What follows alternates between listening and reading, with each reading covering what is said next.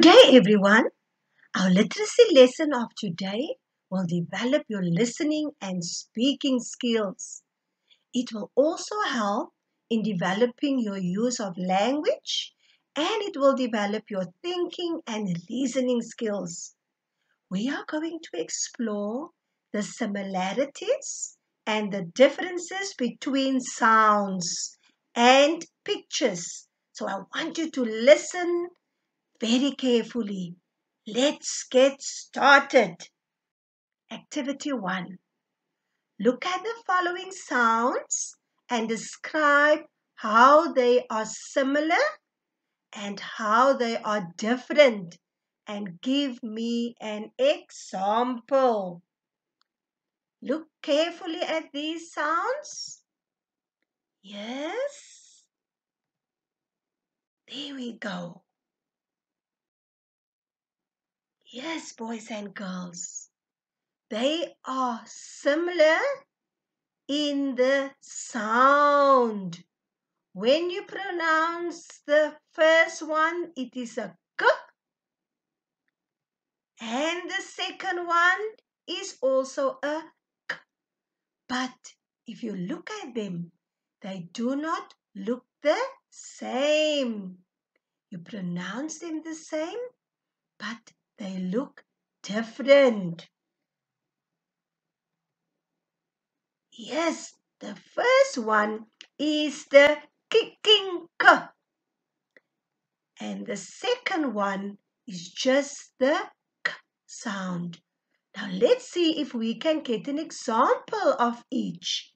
Let's start with the kicking k. Kettle. Everybody say kettle. The second one, cat. Cat. Kettle and cat. Yes, they sound the same, but they don't look the same, boys and girls. Activity 2. Now I want you to look at the following pictures and say which ones are similar and why the other pictures are different. So look carefully, boys and girls. Yes, in picture 1, you will see the 2 cones are similar. They are the same.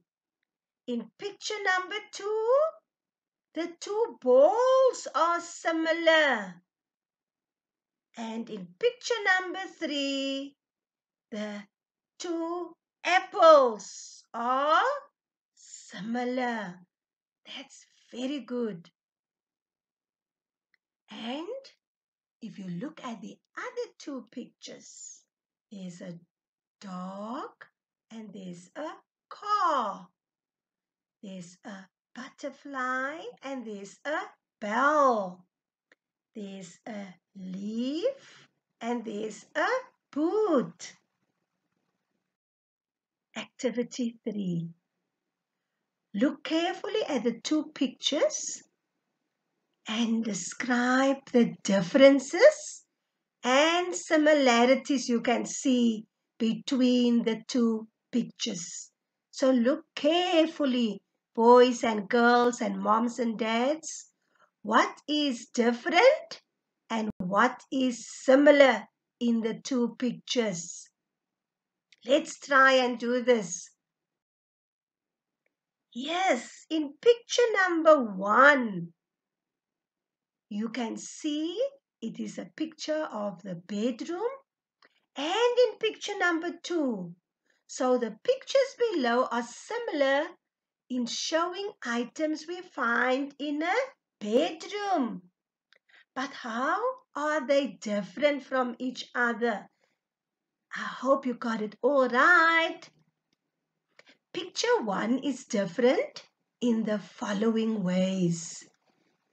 Look carefully. There is no door knob.